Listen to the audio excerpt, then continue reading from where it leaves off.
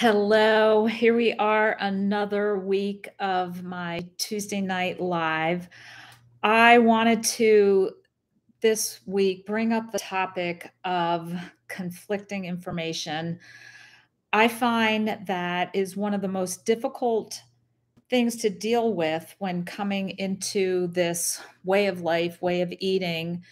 And it's such a common topic within my groups. And we discuss all of these conflicting ideas that come up because they raise doubt. They cause uh, problems with friends, family coming at us with opposing views.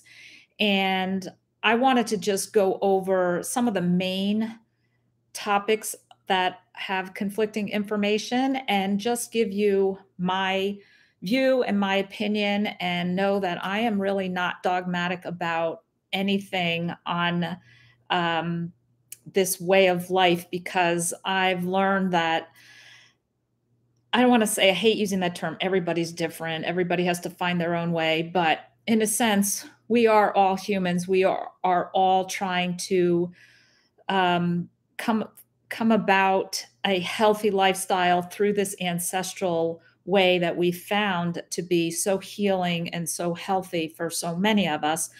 So, one of the first topics I'm going to bring up, and thank you so much for joining. I'm looking over in the chat and seeing so many familiar people. Um, so, I'm going to go over first the conflicting information regarding fasting or no fasting. So the fasting camp says it's great for longevity, health benefits, weight loss, cancer. Metabolically, we know cancer cells cannot live off of ketones. They thrive on glucose. So fasting's a way of getting into ketosis. And if you've joined into my ketosis challenge, we are going to talk all about that. And it's been great seeing so many who are taking on this challenge and learning things about themselves. So let's get into the fasting thing as far as the conflicting information. So the opposing side of saying no fasting, they say don't fast if you have hormonal issues. It's too much of a stressor. And then you'll also hear, yes, you should fast no matter what. It's so healthy to not be digesting food so frequently. And then there's intermittent fasting versus extended fasting, and what's better and which should you do. The no fasting camp also talks about it disrupting hormones, and for some people can result in binging once you've restricted yourself for a certain period of time without eating. For some, it could trigger that. So again, I'm just going to bring up the topic of all these conflicting viewpoints and talk about how, for something like fasting, it's very individual, and what might not work at the start of your journey might be perfect a little ways in and maybe long term. So that's, I love using that term N equals one. You're going to start doing different things, start increasing your, let's say, intermittent fasting. Let's say you're initially go 14 hours and then 16 and then 18 and then try an OMAD. And then next thing you know, you stretch it to do a 36-hour and learn something about your body, how you feel, how you respond. If you're measuring glucose and ketones, it's particularly interesting to see how your body reacts to different things you do. So I think the fasting topic is really difficult because we really need to dial into your own particular situation. And that's why I like people to take on a sardine fast or challenge and see how they react to it, see what their glucose and ketones do.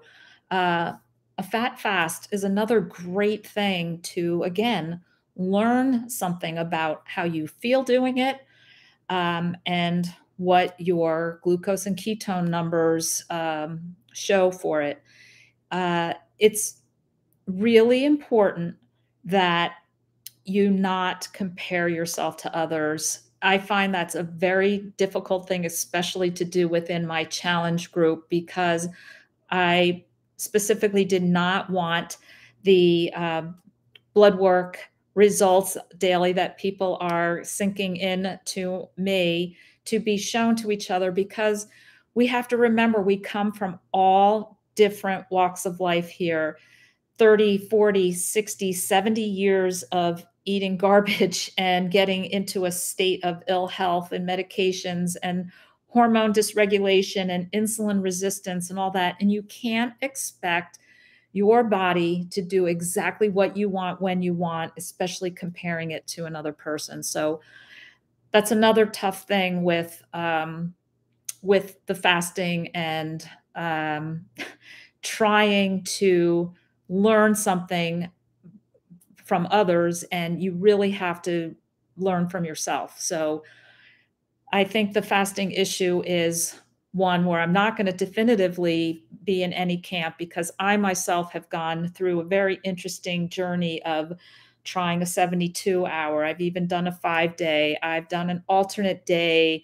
I've done a sardine fast. And all along, it's really interesting to learn, and day by day, week by week, month by month, understanding more and more about yourself and how you respond to what you put in your mouth, which we know ultimately is the important thing. All right. I know we've all heard things like, if you're not losing weight, you're not eating enough. Or if you're not losing weight, you're eating too much. How is that for the epitome of opposing, conflicting information? It's so hard to be in a position of in a weight stall and hear both sides of that. Okay, let's look at it. The ones that are saying you're eating too little are saying you got to eat enough that your body trusts that you're not in a famine and that you have enough food coming in. And then the other side is saying, you know what, ultimately, calories do matter. And they do, but hormones matter too, and sleep and sunlight and insulin resistance and medications and so many different things. So it's, again, you have to just keep thinking to yourself, slowly, we're going to figure this out. And we can't get impatient and we can't get frustrated. We have to just keep looking at ourselves as our own little private experiment and think about each of those different statements. You're not eating enough. All right. So see how much protein you're eating. See how much fat you're eating. Go on a couple. There's some really, really excellent macro calculators out there that will really pinpoint pretty closely when you compare them about where you should be for your activity level, and see where you fall. It is going to involve tracking for a little bit. Okay, boo-hoo. Some people hate that. Can't manage what you don't measure. And I think it's really important, especially for those who are at a point where they're not where they ideally want to be, both health-wise and weight-wise. So really important just to think about how you have to be very in tune with yourself and be willing to be consistent and be willing to track. All right, another conflicting bit of information is organs. Organs are mandatory. Organs are optional. All right, where do you stand on that? Leave a comment. Tell me what you're thinking, because again, I told you right from the start, I'm giving you my personal experience and opinion. I am over 14 years into eating carnivore.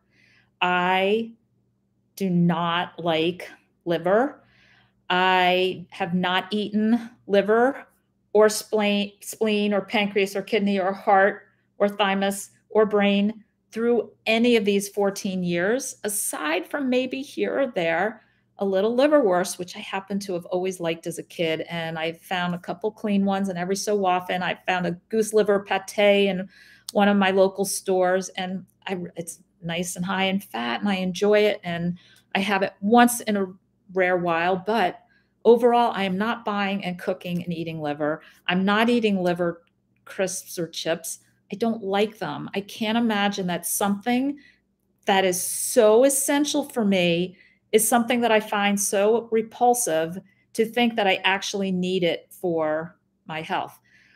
All I can say is after 14 years of not eating organs, at least from my own markers of occasional blood work and how I feel amazing. I feel like I'm in perfect health. I feel like at the age of 58 and have sailed through menopause, and I'm going to hike a mountain this summer, and I can flip cartwheels on the beach, that there's no indication in my mind that I am doing my body harm by not eating organs. That being said, let's just back up a second here.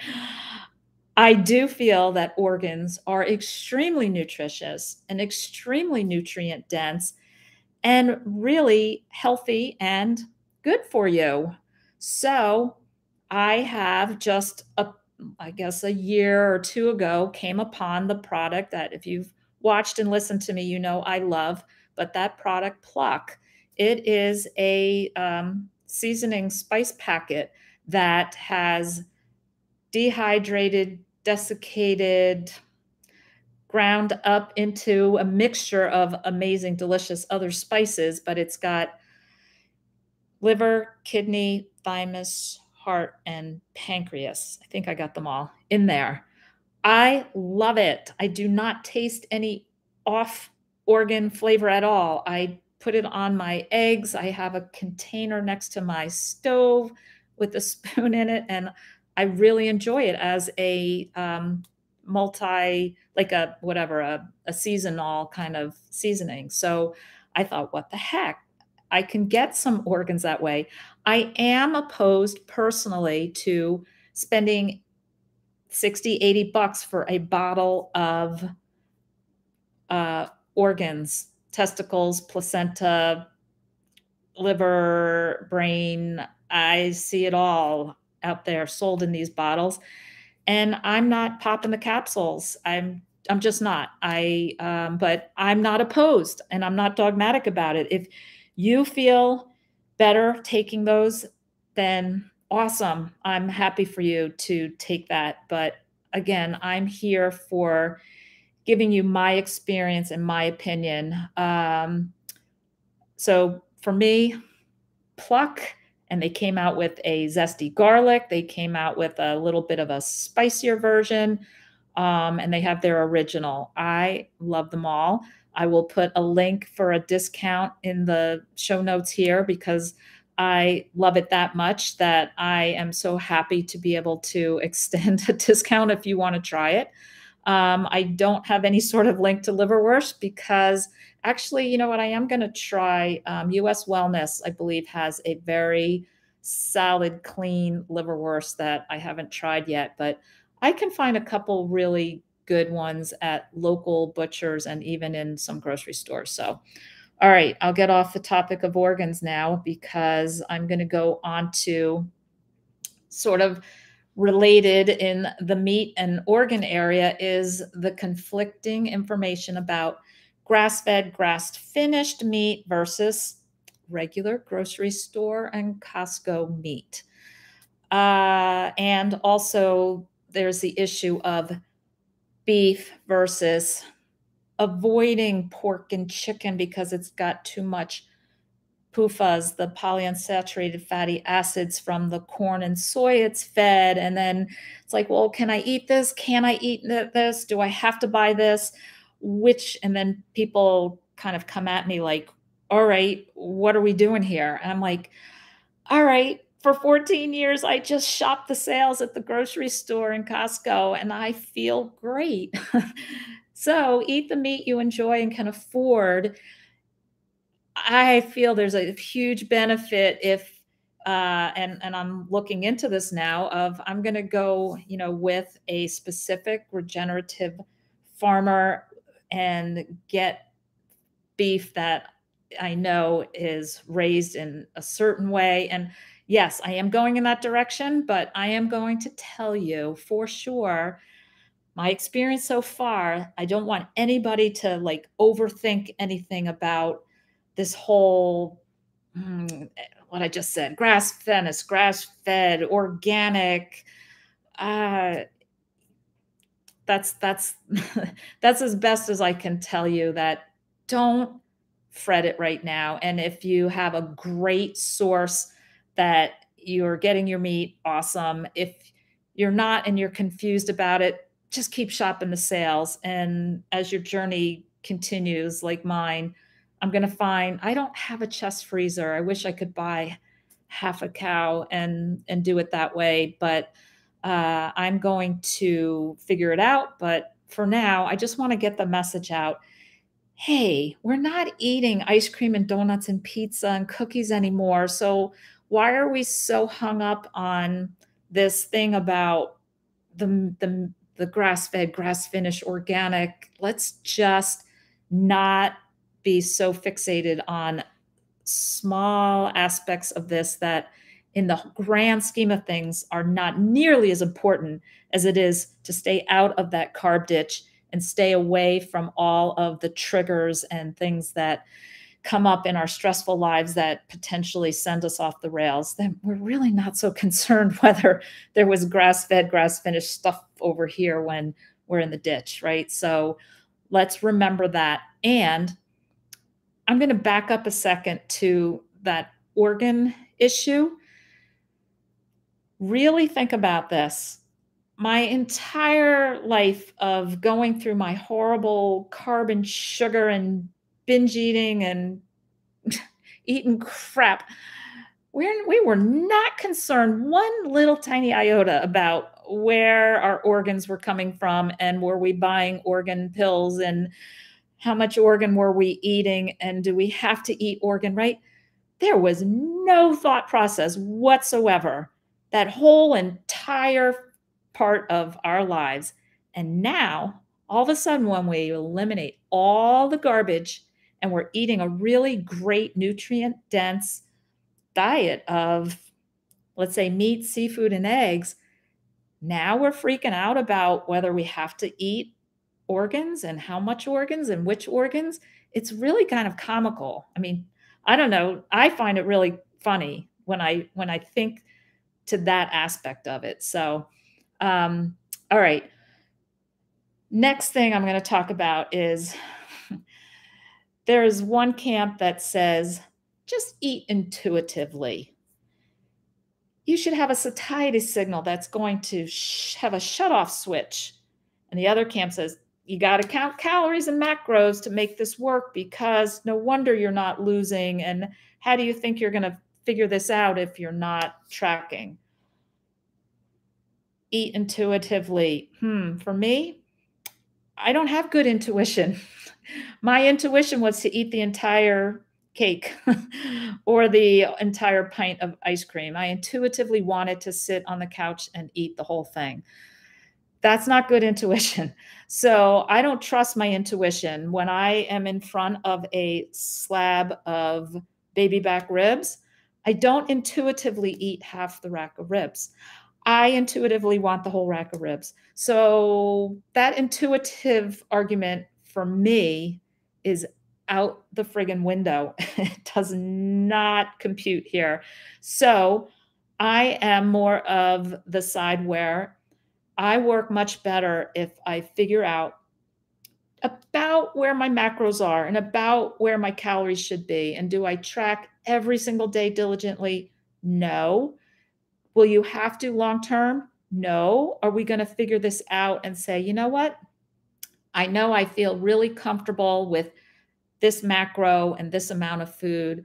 And from my background, it's important for me to rein it in and pay attention to that and not eat intuitively because I often say this, if I've got a ball of fresh mozzarella in front of me, there is no of course, I eat the ends and then I keep going and I attempt to wrap up maybe the half that's left and put it in the fridge. And then 30 minutes later, it is really singing a song to me to come right back at it and finish it because what the hell, you might as well, because if not, you're going to be eating it all tomorrow. So, again, that's where I don't have sober behavior around certain things. And I need to rely on tracking a bit and counting a bit. And I am a little bit scientific like that too, as far as I really like to know what I'm eating that made me feel great or that allowed me to gradually drop down to my ideal weight. So again, you can't manage what you don't measure. So that's my opinion. Other people freak out having to measure and manage anything and say they can't do it. And that's going to be their experience and they're going to make their way through it how they end up doing the best. So, all right, the next thing is you guys are all going to get all triggered on this. I can't wait to see the notes over there. But we need carbs and fruit and honey camp. And we really need to stick with meat and eggs carnivore because that's the core of ancestrally what we have determined is really healthy and that we don't need a single gram of carbs to live extremely healthy, active, energetic, happy lives. I have had so many people in my coaching groups and private coaching who have told me they just listen to that message about, you're going to ruin your hormones, your electrolytes. You got to have some fruit and some honey, and we're derailed for an entire year.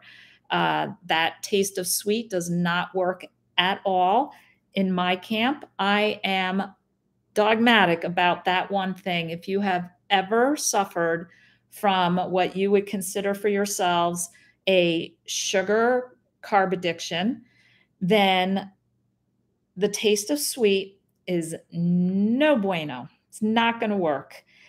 So I highly advise against that conflicting information. I got to say, I am really in the one camp on that one. So you will have to decide on for yourself. I think person who has been promoting that has never had a weight issue or carb addiction issue and exercises for 4 to 5 hours a day and is much younger than maybe a lot here. And it's a whole different ball game. So let's think about that too before you're eager to say, yeah, I got to have some pineapple and let's put some honey on my burger. Let's think long and hard before we do that. Okay. The next conflicting bit of information that as I was trying to prepare for this to think about what most topics that come up is the high fat versus PSMF, because many people I know really are, let's say a good percentage, want to drop some weight. And it's important to be able to learn things again about our body by tracking. You can get into ketosis without doing high fat. High fat is a definite tool in the toolbox to get into ketosis.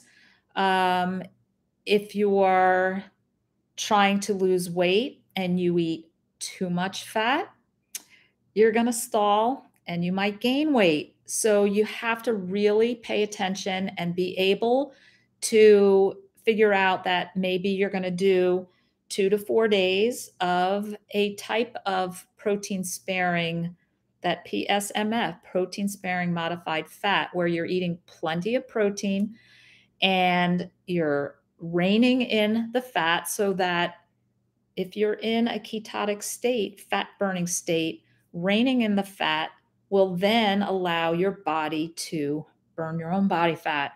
And it's really important if you want to learn about your body and how you react to those different modalities of high fat and the protein sparing modified fat, and maybe a very amazing, comfortable spot right in between those two might be just right. And how are we going to know?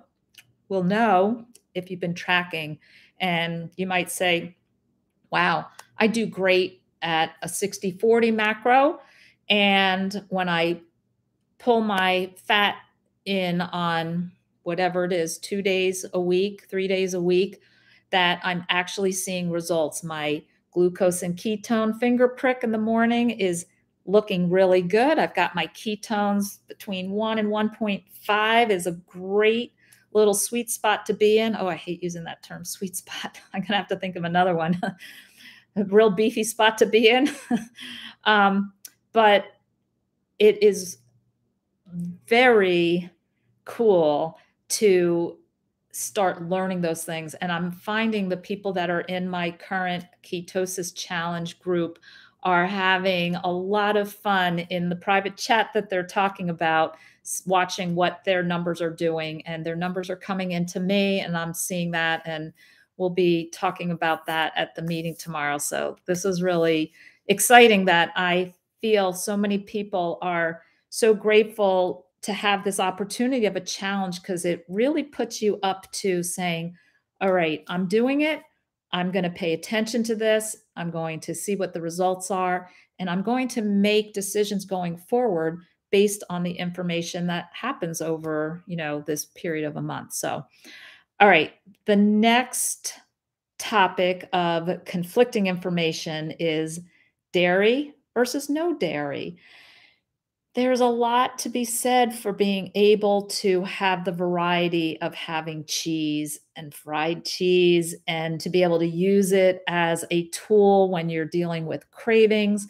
You can even use it as a tool when you're trying to bump up fat. Cream cheese is amazing, clotted cream. Like, there's a lot of helpful, and actually goat cheese has a pretty good component in there to help with ketones. And I think that we have to think about ourselves in the dairy issue, because dairy can be inflammatory. If you have any sort of autoimmune issue, I would absolutely recommend you cut it out.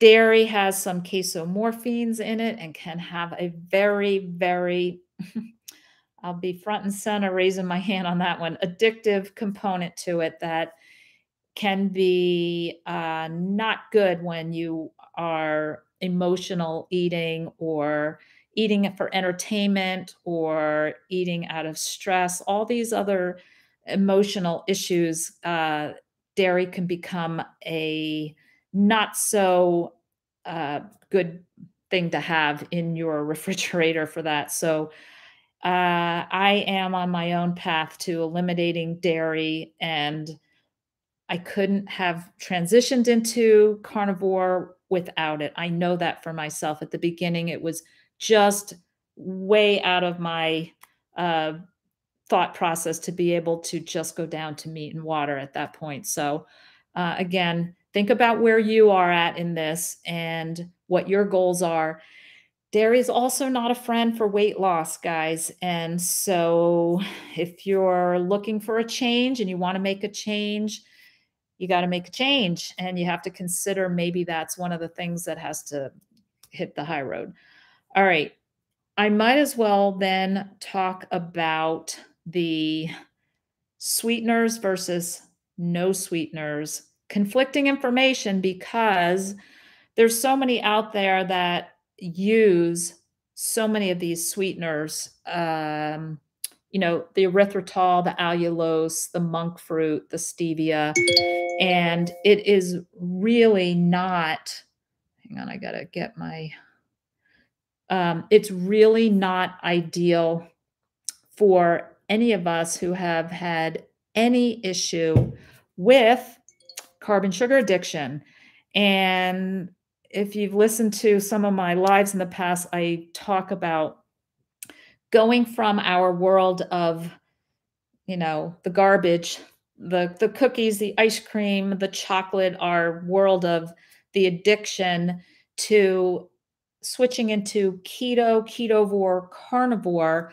When you switch into those sweetened or sweeteners in your coffee, in your electrolyte drinks, the lemon lime, the mango, the raspberry, think long and hard about the stevia that you're downing on a daily basis.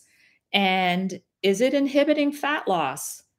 Is it actually something that was prohibited in Europe for many years and then was allowed back in?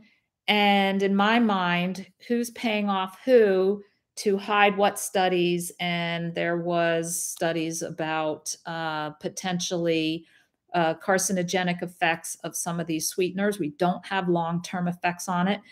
And what I like to say is, if you're just walking along on Earth out in the long, long hundreds of years ago, were you coming upon some flavored, elementy, sweetened powder to put in your water and drink?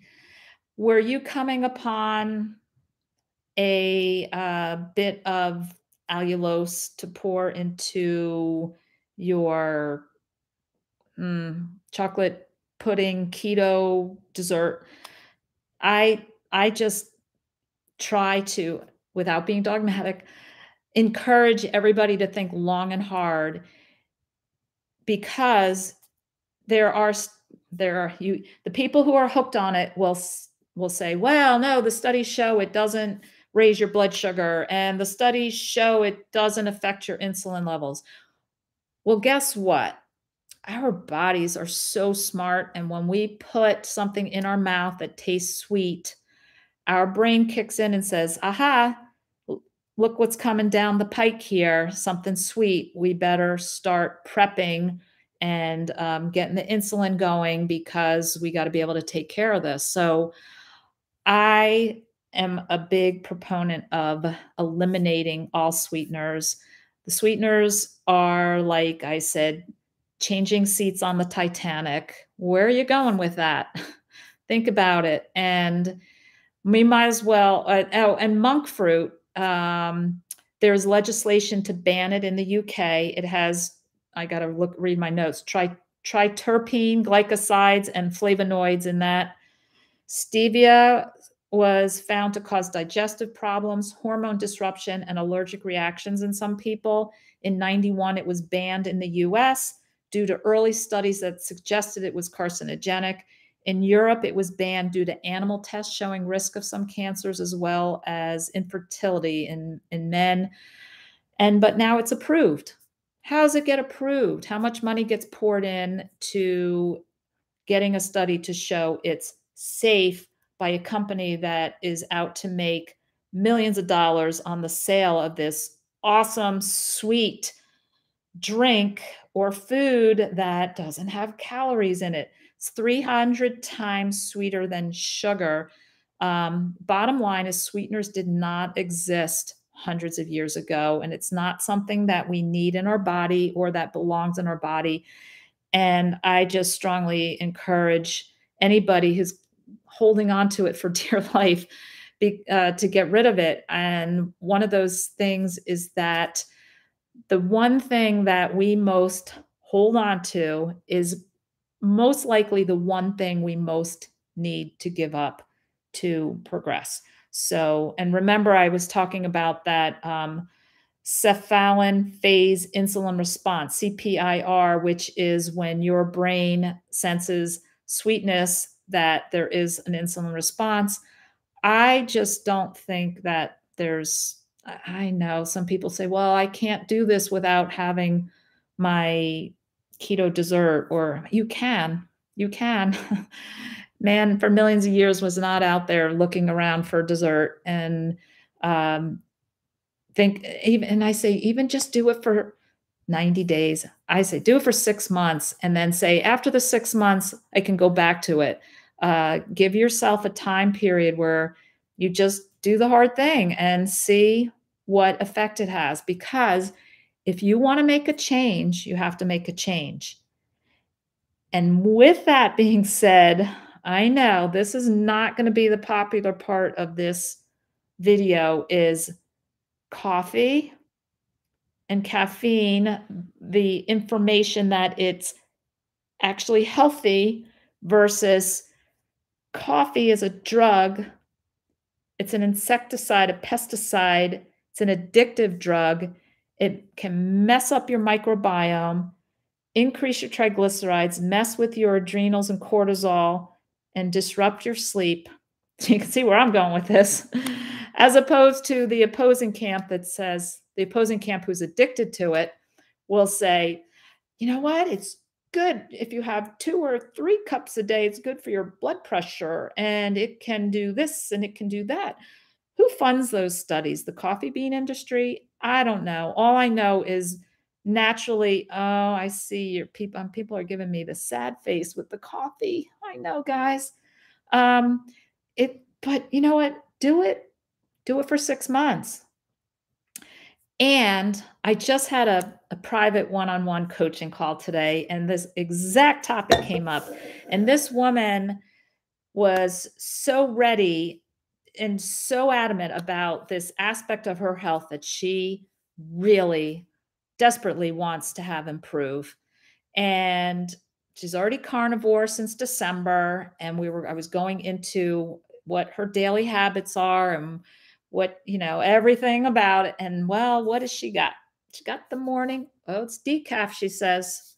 There's still caffeine in decaf. There's still 700 chemicals in there that are bathing your microbiome. And I said, come on, you got to be willing to make a change to make that change to see if you're going to have this change. And what we need is a little substitute because you know what? I was addicted to coffee too. I went through college, grad school, of course. Who doesn't drink coffee to get you through studying and pulling all-nighters and all that, right? So I got to the point though, once I was off of being addicted to sugar, carbs, and processed foods, I was like, I didn't want to be addicted to anything. So I switched to decaf. I still like my ritual. Oh, the aroma of it. This is just water. The aroma of the coffee, the warmth, the ritual of it, the taste of it. Because, of course, I put heavy cream in it. I don't like black coffee. So, was I really wanting the cream or was it the coffee? It was everything. So, I just talk about you. Yeah, tea's even worse. I know I hate to break that to people too, but that's a leaf and a plant, and we don't want that either. All right. So, what I was getting at was I explained to her we're going to just need a substitute because you're not going to be happy initially, at least, to just drop your addiction. And luckily, once you're on decaf, it's not that big of a deal to drop as far as not dealing so much with the caffeine withdrawal. But the withdrawal from the ritual is a big deal. So we talk about my hot nog drink, putting a couple tablespoons of butter, some boiling water, like halfway up, because then I get my frother and froth that up. And then I dump in while I'm frothing 2 raw egg yolks. And then I fill a little more water and okay, don't have, yeah, you can put Capella drops in, a little almond or coconut, little cinnamon, zhuzh it up a little to get yourself off of the damn coffee. All right. Do what you need to do. No sweetener though. But even, all right, like I said, a little vanilla extract, a little cinnamon, and you froth up that butter and egg yolk. It's really good. And that's a great little substitute ritual. The other thing is, I don't have, make bone broth, either get like Kettle on Fire is a good brand, or a lot of the stores have a nice refrigerated section one in their butcher department, and froth in a tablespoon or two of butter in really hot bone broth. It's amazing. It's really good, and you just sip that as your morning hot drink. The other thing I love, which I already did one of these today too, was, um, I know it sounds weird, hot water. And don't shoot the messenger here, but I do put a little wedge of lemon that I just float in there, and I drink a nice thermos of this of hot water that incredibly is very enjoyable. So again, these are substitutes for the ritual to help get over that. And I just think it's really helpful. And in your mind, just keep thinking coffee is not a health food. It increases triglycerides. It's a sleep disruptor. It disrupts your hormones, like I was saying. And think about your path to health. I know, though, everyone's like, don't take my coffee. Don't take it. I'm like, yeah, I'm going to pull the rug right out from under you and just say, suck it up, buttercup. Just try it. Unless you're perfectly at your ideal weight with no medications and feeling amazing, and you want to have your coffee and accept the potential implications of what it might be doing long term to your microbiome and maybe your skin. Maybe we don't want to be able to get early wrinkles, and maybe the coffee is doing something. I don't know. There's so many different question marks when you're putting something like that into your body day after day after day, because you think about what a repetitive habit this is. So, all right, I'll get off of that because I'm actually thinking about making an entire video going into detail about coffee, and that way it would be easy just to be able to forward one really cool video that has very definitively lined out the different aspects of it that might encourage people to give it up. All right. The other conflicting bit of information, just to end this up, because no, it's not as important, but I like to throw it in here because I do get a lot of people who ask me questions about my workout method, and um, it's the high intensity hit CrossFit camp versus what I do is slow burn, low reps, heavier weights to reaching momentary failure. And that that method is so much lower risk of injury. You can do it very safely the rest of your life, which we really do need to lift weights the rest of our lives because we are just going through sarcopenia, which is basically the wasting away of muscle unless we are actively combating that muscle wasting situation by triggering our muscle fibers to say, hey, buck up, guys. She needs it here. Look what's happening. And I do lower body first, upper body all in one session, just twice a week, which to me, hello, this is like a win-win here. It's minimal time. You don't have to be a gym rat. It's really effective. It's only twice a week, and you can literally do it in like 30 to 40 minutes. And I strongly encourage everybody to, if you're not doing any sort of weight bearing training, you need to buck up and figure out how you're going to do it. The next thing is cardio, aerobic exercise versus zone 2 cardio training.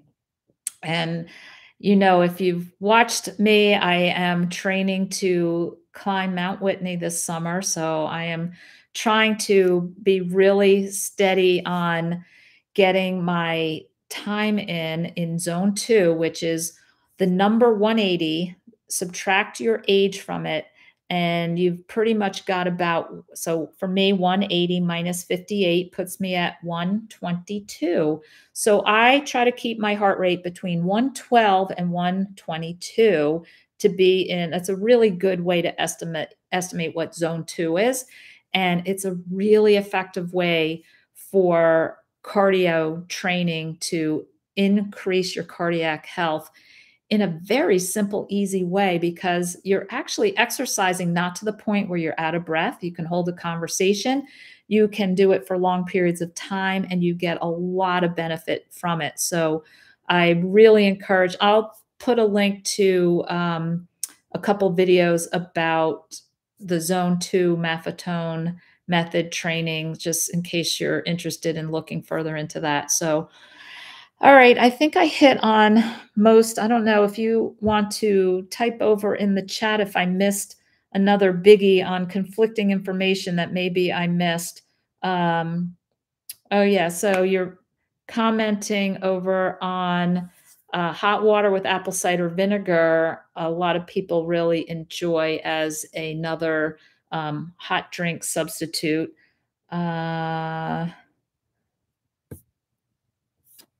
Wow. I'm gonna cruise through some of these messages here because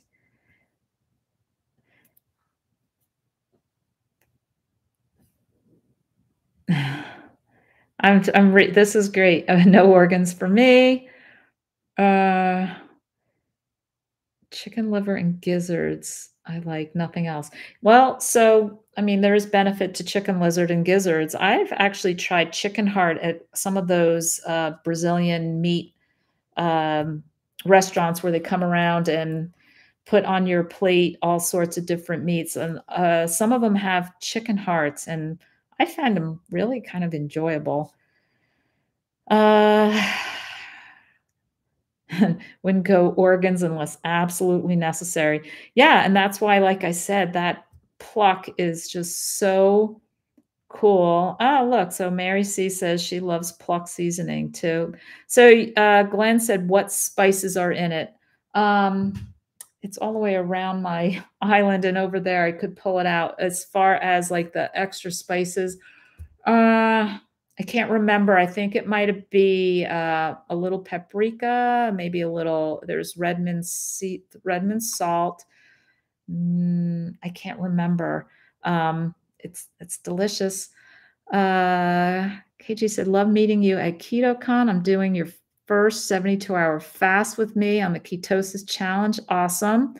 Done several 48 and love alternate day fasting. Perfect timing. You're on vacay last and you need a reset. Yeah. So I find some people are making comments who had never been able to really even get to a 24-hour fast. I tell you, once you get really, for me, it's right between the 36 and 48-hour point is still a little bit of a struggle. And then once I go to sleep and wake up the next morning, I'm not hungry. So Mojo Redbeak, that's really funny. You prefer pianos over organs. I do too. I can play the piano a little bit. I would love to get a keyboard and have that here. All right, I am going to jump off because I don't want to have this get too long and end up having it that I get so far off topic because, when I make the thumbnail and the topic, I'm trying to stay on topic because I go off the tangent to a fault, I think. So I'm trying to be really good about that. So, all right. Thank you so much for joining. I really appreciate I know there's something here about subscribing and hitting the like button.